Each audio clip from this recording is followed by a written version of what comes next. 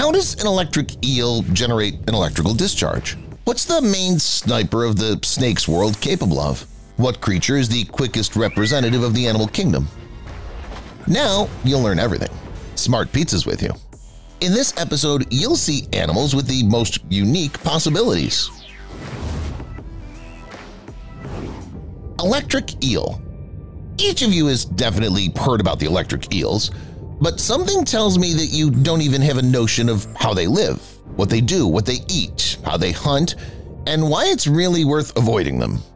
I suggest that we set the record straight and start from the most interesting thing. It was given this name without a reason. The thing is that it generates a lot of current. For example, an adult specimen, about 10 feet long and weighing some 44 pounds, can generate a discharge with a voltage of more than 500 volts. This way, the eel will deafen its opposer and calmly, without any hassle, swallow it. If you find it difficult to imagine how much it is, I'll tell you one thing. It's enough to mow down all the fish around in a radius of almost 20 feet from the eel. Even a giant horse won't overpower this energy. This is exactly why the adult eels have almost no enemies. Yes, of course, some animals continue hunting them, hoping to be lucky. Anyway, now you understand what chances they have. Even this crocodile, trying to remain unnoticed, will get a discharge in a second and either check out or escape with the strongest fright and receive a lesson for the rest of its life. But why is the eel so powerful? What is responsible for the current generation? In reality, the eel has 3 corresponding organs. One of them is needed for communication with its brethren and navigation. The other 2 are able to generate electricity of high power that the fish uses to attack. It's interesting that the eel can change the frequency of impulse release, the frequency and their strength. If it's about an attack, it'll hit to the fullest. If an eel is exploring the surroundings, these light and short impacts will be enough. By the way, we gradually approached another feature of this creature. It has a good spatial awareness with the help of the same electricity. It's surprising, isn't it? On the other hand, what else do you want from the creature that spends almost all its time in the turbid waters? It wouldn't merely survive without such super abilities. This way, the eel calmly moves around, isn't afraid of anybody, and can communicate with its brethren when it's bored. If the eel joins a battle with somebody, it attacks first. It has no defense. If a crocodile assaults an eel, the eel will only be able to respond by the strongest discharge. Anyway, this electro from the animal world won't improve its health. Both will be sent to their glory. Spitting cobra. I remember I used to like spending time playing computer games and adored shooting, but the cheaters irritated me, especially those who played with banned programs and could shoot farther and more precisely than all the rest.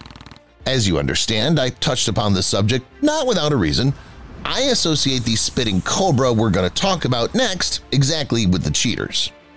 What are we used to? You're right, snakes are snakes. They creep, disguise, hide in the bushes, or climb the trees to have a better view. At last, they make a jerk in the direction of the opponent, suffocating it or injecting poison in the victim's body. Everything seems to be logical. Anyway, the spitting cobra doesn't care about these rules. These crawlers, in some miraculous way, learn to apply their toxins at a distance without a direct contact with its opponent. This way, they can make up to 30 shots, with each of them releasing about 4 milligrams of poison. Consequently, reddening, acute pain, temporal, or even permanent blindness occur, and naturally death. It's not likely that somebody, even the most cunning creature in the world, will be able to dodge such a number of gears. To make matters worse, even if they do that, these spitting cobras will still be able to bite their enemy, what they almost always do. This is the way how they finish off their opponent. The secret of these crawlers lies in their morphology. The reptile has its venomous gland in the neck. The poison goes out through the round holes in their teeth. It's not unusual and typical for all the snakes. What differs our heroine is the pumped neck. While contracting, special muscles press the channels of the venomous gland, and the poison releases. Along with this, the tooth holes look another way, not down but forward. That's why the volley is directed right in the opposer's face, not leaving any chance for rescue. It's a good piece of news that the snake mostly uses this cheat as a defense and don't show any aggression against humans without reasonable frames. And still, while walking along the forest in Africa or South Asia, be extremely careful. Spitting cobras can be not so far away. But if that happens, just stand, don't move, and pray to the superior. In other words, peregrine falcon. After all, this raptorial bird easily leaves its enemies headless at the speed of 250 miles an hour. Just a sight of this self-confident falcon causes uncontrolled endorphins to burst in everybody around and people as well. At the same time, the bird doesn't stand for its dimensions. They're almost the same as an ordinary crow has. You can meet it everywhere possible with the exception of Antarctica and the Arctic. The peregrine falcon is too lazy to live there. It's not a noble work to fly back and forth. It's another thing to hunt in the same point all around the year, choosing what you'll eat for dinner or supper this time. Basically, the peregrine falcon feeds on other feathered creatures, catching them right in the flight. At the same time, there are exceptions from the rules where the bird wants something exotic. Those are both snakes and insects with frogs that can become a part of their menu. If you think that the smaller creatures have all chances to escape, I'll remind you of the speed at which the falcon swoops down on the prey, 250 miles per hour. Any other bird would go inside out because of such a pressure, whereas this one copes with it. After all, evolution equipped them with bone nodes near the nostrils. The eye's safety is guaranteed by the third lid. Such hunting style is extremely effective and comfortable. After all, no battles needed. You're in the bird's mouth before you know it. But if something goes wrong and the victim is still breathing after this attack, the peregrine falcon will be glad to finish it off with his powerful claws. However the peregrine falcon tries, it won't overpower our next guest concerning the power of the blow, the Japanese mantis shrimp. It isn't just a beautiful and colorful crustacean.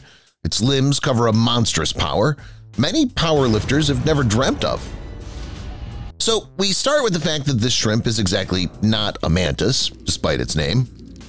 We can see a big mantis shrimp inhabiting the bottom of the Indo-Pacific region from Guam to Africa.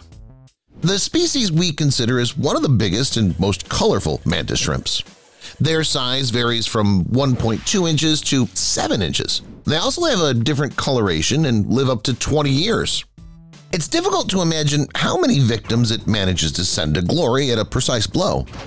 You won't believe it, but this creature is capable of chopping a motorboat screw. This phenomenon has an explanation.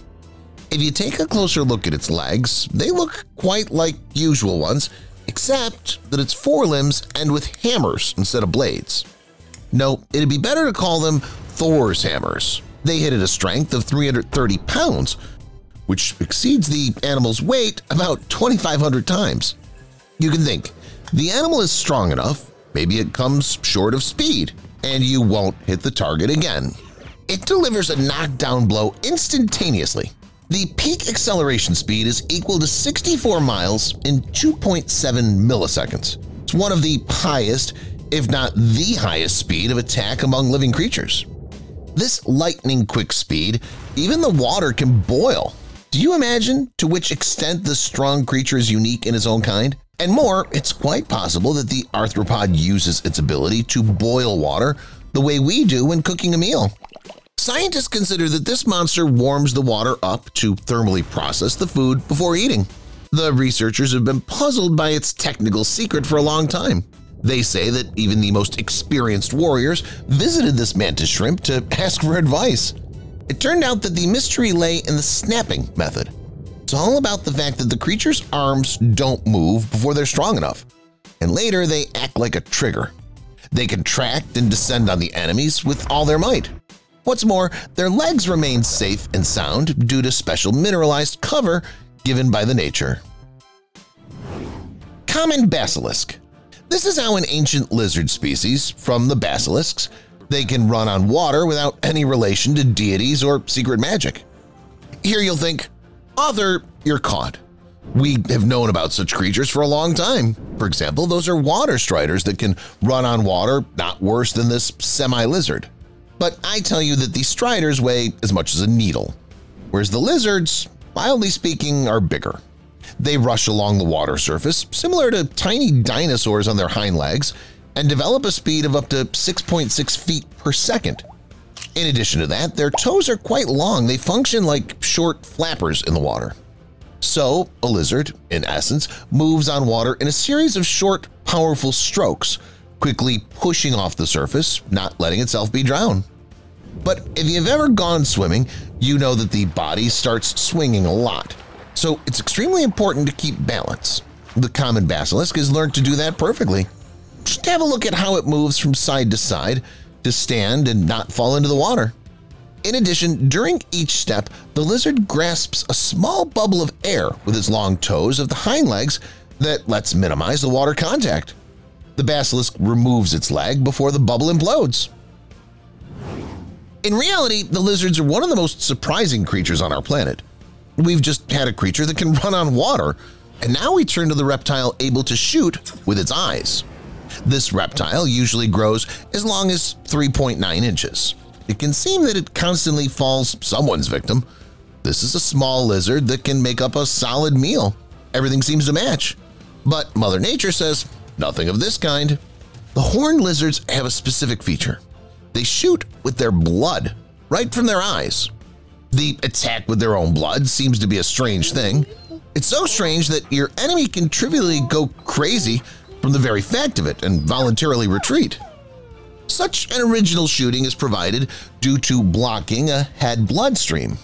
The eye pressure goes so high that the capillaries explode, pouring an enemy with a dense blood jet.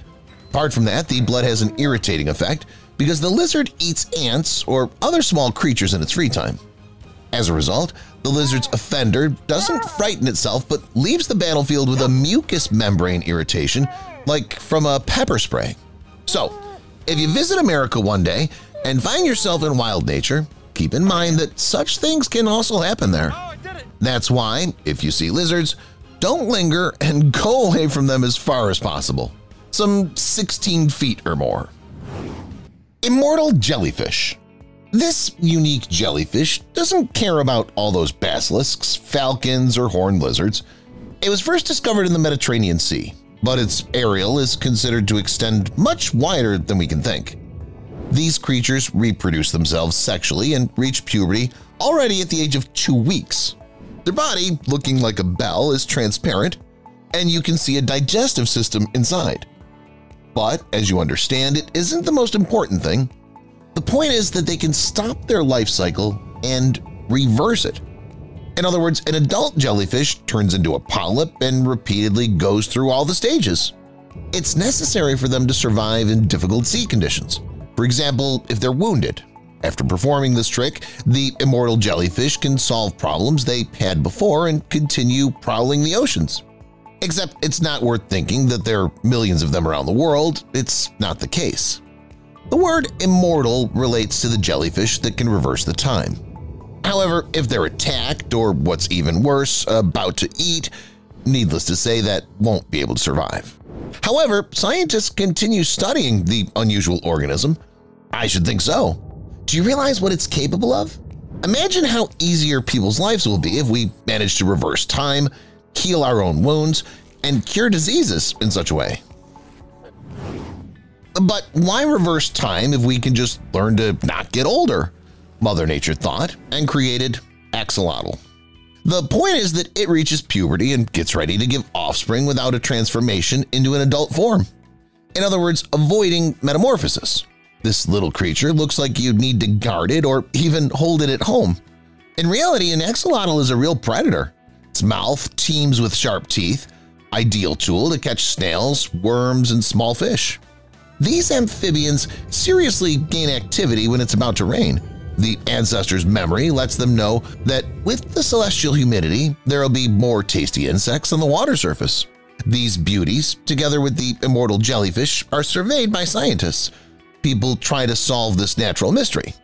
After all, if they manage to do this, it'll be a real breakthrough set to change the future. For now, people just get them as pets and try to vigorously look after them. This is the case when a smaller creature requires much more attention and care. A trivial example, if you place an axolotl into a drier and cooler environment, Lower the water level, it'll turn into an adult salamander. This'll change its appearance and coloration and remove gills. It's strictly prohibited to do that without specialists. After all, at that rate, this wonderful creature runs a high risk of death. Bulls are strong animals in general. It's as if they were specially created by nature to demonstrate their strength and use it for useful purposes. But there are some particularly strong creatures among them. One of them was the now-deceased bull named Bodacious. This giant, weighing 1,900 pounds, was a rodeo star in the 1990s. He participated in many competitions and threw off even the most experienced riders and cowboys of the planet. No matter how hard they tried to hold on, Bodacious would twitch, jump, gallop, and eventually get the upper hand. Often, all this ended in injuries for riders. For this, Bodacious was called the strongest and most dangerous bull on the planet, as well as the greatest bull that's ever been saddled. Okay, everything is clear with rodeo, but what about ordinary bulls? Well, here we should definitely single out the Belgian blue bulls. You can't really call them ordinary, and you can tell that just by looking at them. They're one of the strongest bulls on the planet right now, and unambiguous leaders in terms of muscles. This incredible physique is the result of mutation. Belgian blue bulls were specially bred to be so powerful and huge. And to do this, scientists have altered myostatin in their bodies. This protein prevents muscle growth, but in Belgian blue bulls it doesn't work, so they can grow to incredible size. They don't show their strength to everyone. Muscles, in this case, are of practical importance for people, not for bulls. More lean meat and milk can be obtained from these creatures than from ordinary bulls. As for the non-mutant bulls, many people are sure that the Chianina bull from Italy should be called the strongest. Among the bulls of this breed, you can find many phenomenal giants, which are as tall as an adult human, weighing as much as a ton or even more. With such size, Chianina bulls are capable of performing almost any task in agriculture. Today, Chianina bulls and cows are used as a meat breed and are also shown at various exhibitions. It's time to move on to other strong animals. Let's start with the elephant. Being the largest land mammal, the elephant simply can't help but be strong. When you weigh 5 to 6 tons, your body length reaches 20 to 23 feet, and your height reaches 10 to 13 feet, you will be very powerful by default. Here, take a look. For example, how an elephant cracks walnuts. It only pinned them down a little and instantly crushed them. I would even say it smudged them. And now remember how hard it is for us to crack walnuts and realize the power of the elephant. Nuts are nothing to such a big creature, because it can even fell trees and uproot them in a fit of rage. In just a minute, the giant can fell a large tree. Elephants, by the way, have a special relationship with trees. For example, Indian elephants are often used in agriculture, where they drag heavy logs and help builders and farmers. It's an easy job for the elephant. But still, not all elephants work with people. They generally don't like people and other outsiders very much, and on occasion they can take it out on them. Basically, cars get it. Elephants can throw, break, turn over, and destroy them literally to the ground, as if they were some kind of toys. It's not surprising that an adult elephant has no natural enemies. Only occasionally can predators try to attack elephants. For example, lions can defeat an elephant in a large group, but only occasionally. In a one-on-one fight, no one will do anything to an elephant. It's too strong and big. Big cats are strong creatures, but perhaps the tiger is a little stronger than all of them. There are several reasons for this. Firstly, the tiger is the largest representative of the feline family, not counting hybrid animals. And secondly, this big cat is a loner. It's more difficult to hunt alone than in a group. So, for example, the lion is weaker than the tiger. It's used to relying on its congeners. In the process of evolution, tigers have honed their hunting skills alone and have become incredibly strong. These creatures have very powerful jaws. Just look at the way these cats jump. With one leap, they can fly 10 to 13 feet high from a place. It looks very cool. At the same time, tigers are excellent jumpers, even with additional weight. It's believed that the tiger can jump over an obstacle of 6.5 feet high, holding a 110-pound prey in its teeth. As for the paws themselves, they're also very large. Look how much smaller a human hand is than a tiger's paw. One precise blow with such a paw will knock out anyone or even kill them instantly. The tiger also has very long and sharp claws and equally sharp teeth. The force of the tiger's bite reaches almost 7,000 newtons. That's even more than that of Nile crocodiles from Africa. Add the incredible camouflage, the silent stealth mode when hunting, and the phenomenal speed of these cats to it, and you'll have a truly powerful predator. I would even call it the perfect predator. Orca. This predator is also perfect. While the tiger is dealing with prey on land, orcas, also known as killer whales, work in the seas and oceans and keep literally all sea creatures at bay. They're one of the largest modern marine predators. They grow up to 33 feet in length and weigh about 8 tons. Perhaps only the sperm whale is ahead of the orca in terms of size among all predators of the world ocean. Orcas are not only large and strong, but also agile. Besides, they're very intelligent. All these factors combined make them extremely dangerous. Seals are more afraid of killer whales than anyone else. This is the main prey of orcas. A killer whale can easily deal with a seal alone. In this case, it can do it very brutally. For example, toss that prey into the air at first. Just imagine what kind of power you need to have to do something like that.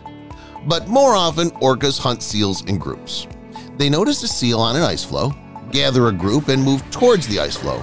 Orcas hit it, making powerful waves. As a rule, a seal is simply thrown into the water where it has no chance to be rescued. But sometimes orcas act so strong that they even split ice floes, and seals fall through and to them. Let alone seals, orcas are not afraid to fight even with predatory sharks. They neutralize the queen of sharks, the great white shark, in just seconds.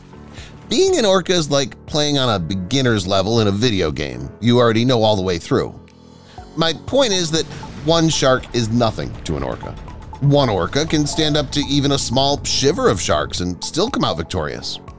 The orca is definitely the strongest and most dangerous predator of the world ocean for marine creatures. What's most surprising is that for all their power, predatory nature, and size, orcas never attack humans at sea. They may chase a boat or ram a yacht, they may attack humans in captivity, but in the wild, in the ocean itself, they're not dangerous to humans. These black and white giants treat divers and swimmers gently, and even often swim with them. You can't swim with sharks like that. Grizzly. I think no one would argue that bears are very strong animals. Among them, grizzly and polar bears stand out, and I would like to talk about grizzly bears. Plus, scientists have done a study and found out that the grizzly bear is stronger than the polar bear in a one-on-one confrontation. Yes, the grizzly may be smaller than the polar bear, but it's much faster and more agile than the polar bear. It is the fastest bear on the planet and can even run as fast as a car. The grizzly also has huge 6-inch long claws, and its bite force is so powerful that the grizzly could chew even a bowling ball in half with its teeth. But the main feature of the grizzly is aggression. These bears often have fierce battles with each other and mercilessly massacre their prey.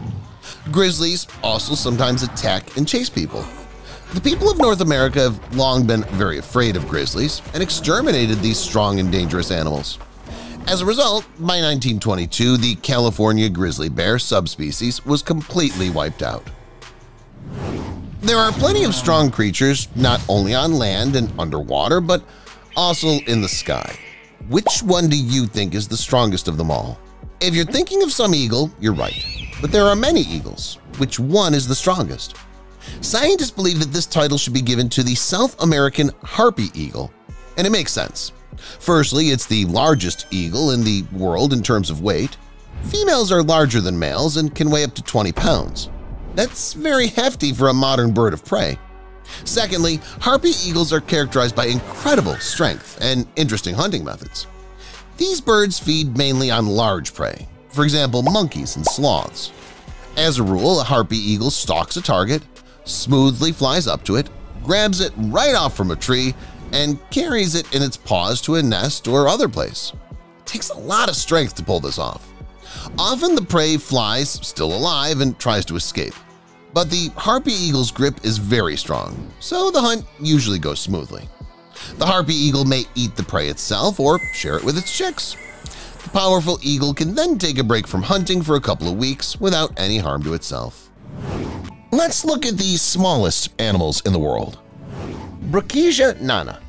Giant anacondas, Komodo dragons, and saltwater crocodiles are all truly enormous reptiles. In fact, they're so big that they wouldn't even notice if Crocodile nana, their antipode relative, got into their mouths.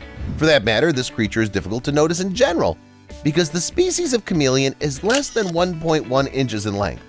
Scientists call this endemic of Madagascar the smallest reptile species in the world. By the way, this species is very new. It was discovered in 2021. At first, scientists couldn't even believe their eyes. They were so amazed by the tiny size that they doubted the maturity of the individuals found. Only a microcomputer tomography of the chameleons cleared up their doubts and presented the world with a truly unique animal. Antelopes and chameleons are cool, of course, but what about more familiar animals? For example, dogs. I don't think it's secret that the Chihuahua breed is very small. Such dogs can even be carried in purses. But even among such tiny ones, there are record breakers of their own. This is Miracle Millie, a Chihuahua from Puerto Rico who got into the Guinness Book of World Records as the world's smallest dog. She's 3.8 inches tall and weighs about 0.8 pounds. In the pictures, you can see how tiny the dog is. Even things like a sneaker, a ball, or a bottle seem big compared to her. And this is a full-grown adult.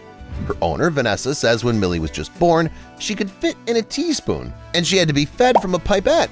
Because of her size, she couldn't eat the usual way herself. Vanessa is very fond of Millie and often takes pictures of her, but she admits that there are disadvantages to such a record breaker. Vanessa has to watch her feet all the time in order to not literally crush her pet, and on walks, Millie often gets lost, even in low grass. Western pygmy marmoset. Let's return to the more exotic specimens. High up in the foliage of the tropical forests of South America, a tiny monkey lives. It hides inconspicuously behind tree trunks and branches like a chameleon and jumps like a squirrel. This is the Western pygmy marmoset, and it's the smallest monkey in the world. It's important to note that this is not the smallest primate. This title belongs to the mouse lemurs from Madagascar. The Western pygmy marmoset weighs just over 0.2 pounds and grows to about 6 inches in length. Huge gorillas and chimpanzees would have laughed at their tiny relative, since the Western pygmy marmoset can easily fit in the hand of an adult. By the way, the monkey has a very long tail. As a rule, it's longer than its body. It's not tenacious, but helps the little monkey to keep its balance when it jumps through trees in search of food, plants, fruit, and insects. In zoos, Western pygmy marmosets also eat worms. Speaking of worms, take a look at this. It looks like an ordinary worm. That's good for fishing, doesn't it? But in fact, it's not a worm, it's a snake. Yeah, it's the Barbados thread snake from the island of Barbados. This species is less than 3.9 inches long, so it's not surprising that this snake has the appearance of a worm, but it's not a dangerous snake. However, it is dangerous only for its prey, termites and ant larvae. For humans, the snake is not dangerous. At most, the Barbados thread snake will pose for the camera lying on a coin. By the way, these reptiles have one more interesting feature apart from length. Because of the miniature size, the female lays only one egg, but a large one. The length of the hatchling is 1.9 inches, which is half the length of the mother. But for snakes of this size, this is normal. It's the law of nature. The smaller the snake, the larger the offspring. This strategy allows the babies to come into the world as prepared for life as possible. Scientists believe that if their body length were shorter, they simply wouldn't be able to find food of a suitable size. And finally, I'll talk a little bit about the animal you've probably been waiting for. It's the bee hummingbird, the smallest bird on the planet. I'm sure everybody knows about it, but as a rule, many people's knowledge about hummingbirds is limited to the fact, but there are many interesting things to tell about the bee hummingbird. For example, they weigh only 0.07 ounces and are only 1.9 to 2.3 inches in length. Also, these birds have a frantic heart rhythm. The bee hummingbird's heart beats up to 500 times per minute. Not only is their heart fast, but also their wings. The bird flaps its wings more than 90 times a second. It's per second, not minute. I didn't missay it. It has to flap its wings so quickly to hover over the flowers and drink the nectar. By the way, the bee hummingbird consumes about 0.07 to 0.08 ounces of nectar per day, which means that the bird eats as much as it weighs itself. Another interesting fact about hummingbirds is the ability to fly backwards. This is the only bird in the world which can do so. And the final fact about hummingbirds that many people don't know, these tiny beauties live only in Cuba. And that's all, guys. Which tiny creatures from this episode surprised you the most? Let me know in the comments. Thanks for watching, and see you later.